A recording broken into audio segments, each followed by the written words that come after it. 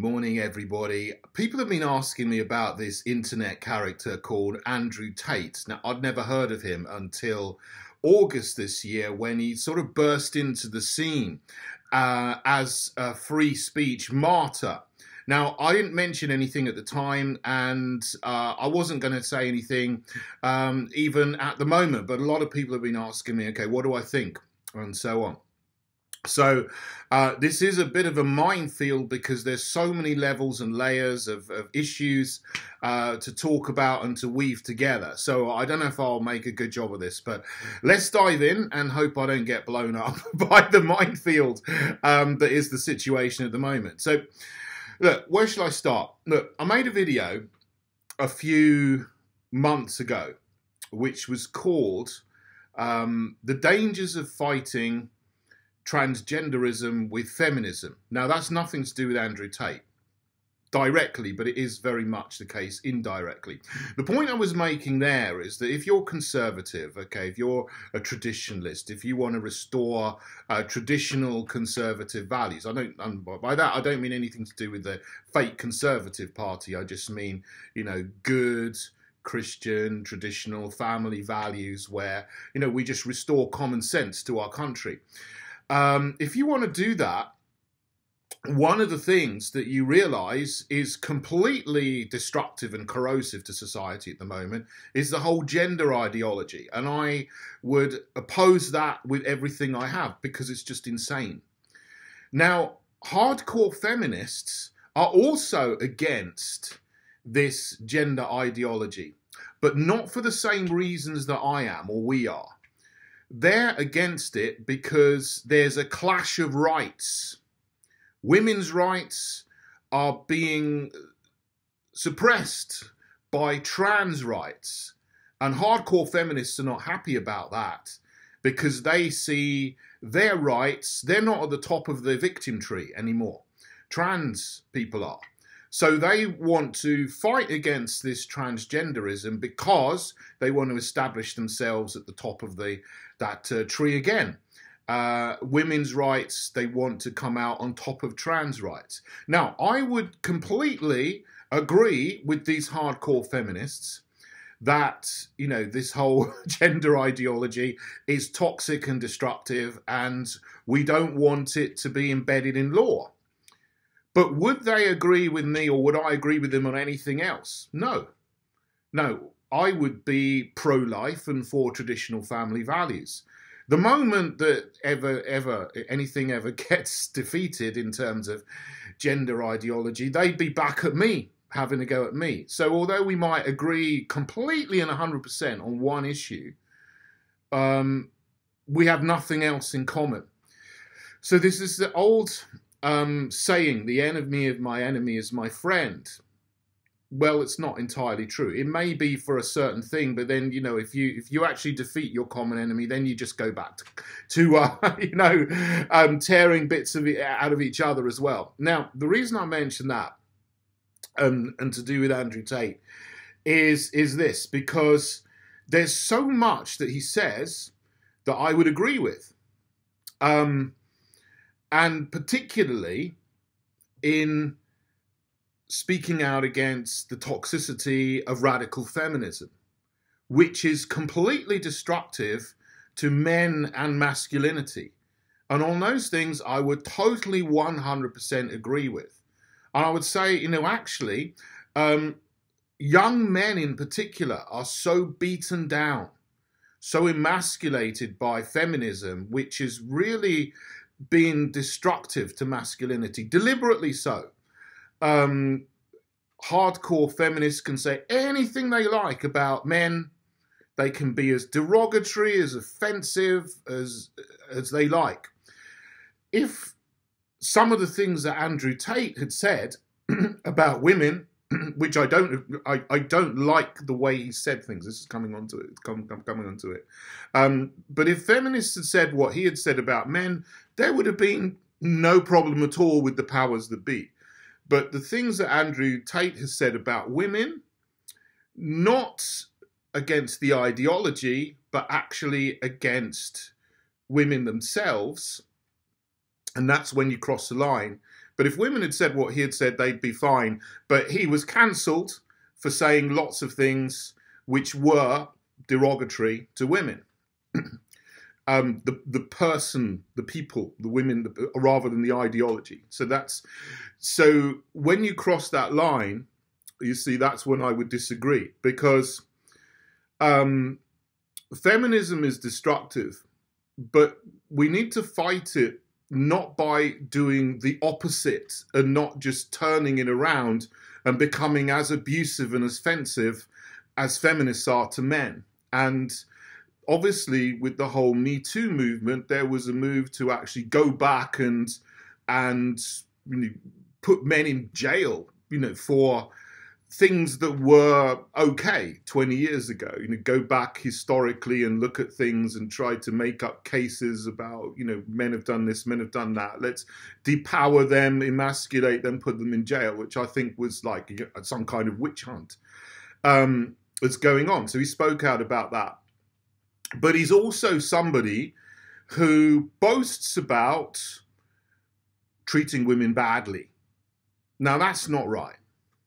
Now, it's one thing to actually go against feminist ideology, but when you actually run a business which exploits women, and those women in turn exploit men who are broken and lost, and get addicted to online things, what I'm talking about, that is degenerate itself.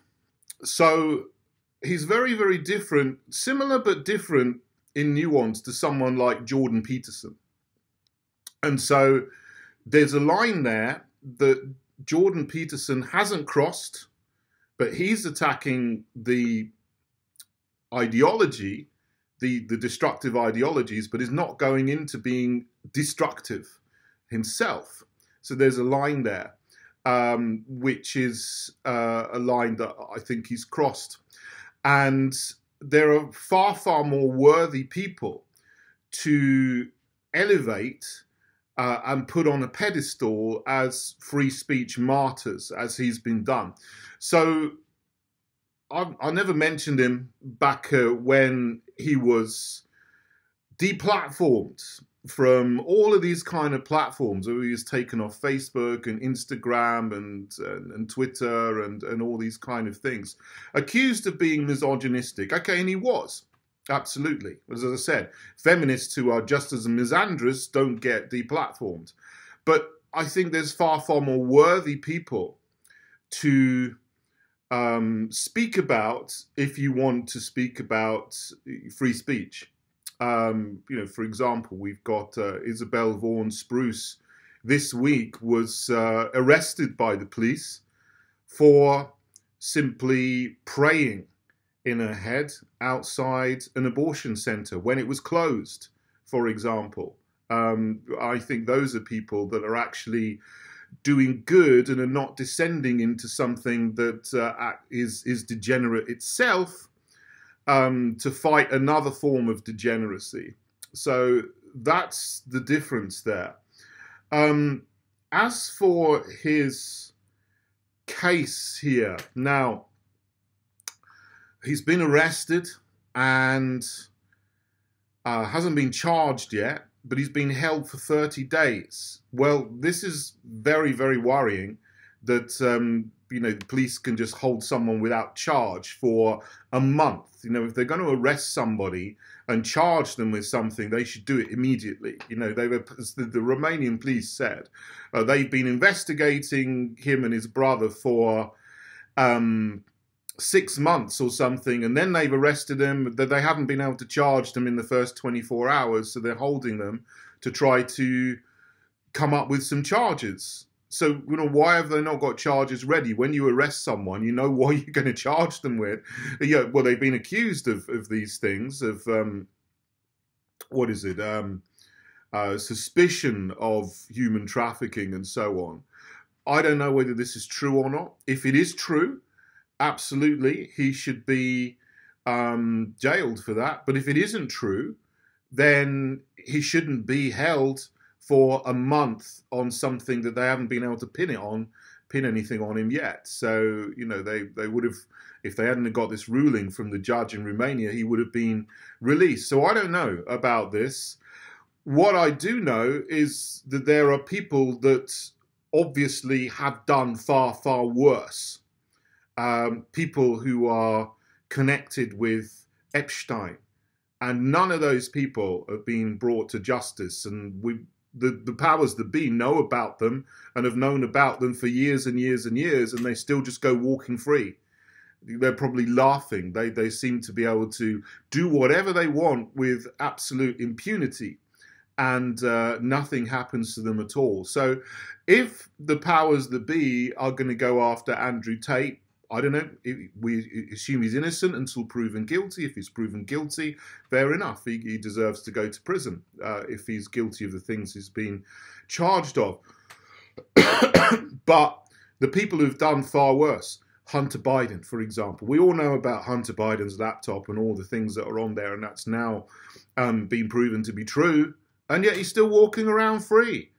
So, you know, there is two-tier justice here.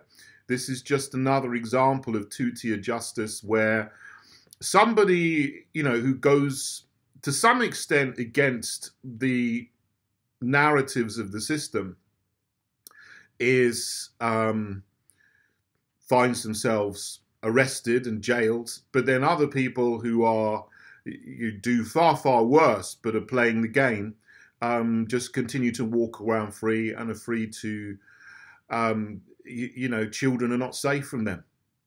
And this is absolutely wrong that this is happening. So, you know, the title of the video here is Andrew Tate and Prince Andrew. Now, I'm not going to say anything specifically about Prince Andrew, but I think we all know the background of that particular person and the things that he's went to court for, and the court cases that he was involved in. So there you go. This is a situation with a lot of nuance. What I would say as well is, you know, that I've said before, is that, you know, this is just an indication of how broken society is, that men are so bashed down, particularly young men, that someone can come along like Andrew Tate, who is one brilliant businessman, absolutely brilliant businessman, has exploited a gap in the market which has been created by the brokenness of millions and millions of young men who are fatherless and have not been brought up to know what it is to be a good man, and have been just beaten down into being a nice guy, a doormat. Some of them don't even want to be men at all. They want to be, you know, women these days, and do whatever they can to appear to be women. And you have someone come along who's a bad boy, and they call him Top G, and he gives them some kind of power back, but it's not done in a way that heals their brokenness and their lostness. It just gives them like a shell of pretend masculinity and this aura or persona of being the bad boy. But that's something for them to get them out of the depression of the brokenness that they are living in and the broken spirit that they have. But it's not going to heal them right in the deepest parts of them and teach them how to be a good man. What Andrew Tate is doing is getting these guys, is teaching them how to be a bad boy, how to be a G, whatever that is. I don't aspire to be a G myself. You know, look, he shows himself, look, here I am surrounded by lots of cars, I've got lots of money, I've got lots of wealth, I've got lots of women. And that is, you know, portrayed to young men as being the life. That's what it is to be a man, to have lots of stuff and flaunt your wealth and success, your earthly material wealth and success. But that isn't what it is to be a good man. That's what it is to be a bad boy and a G. But that's not what men really need to be taught. What young men really need is to be taught how to be a good man who loves yourself for yourself, not for what you have or how many women you have or how many cars you have, and to be a good man who can love other people as well. And so ultimately, the only person who can show you and teach you how to be a good man if you are broken by society, and society is broken and beaten from decades and decades of this cultural Marxist stuff. It's not Andrew Tate, it's Jesus Christ.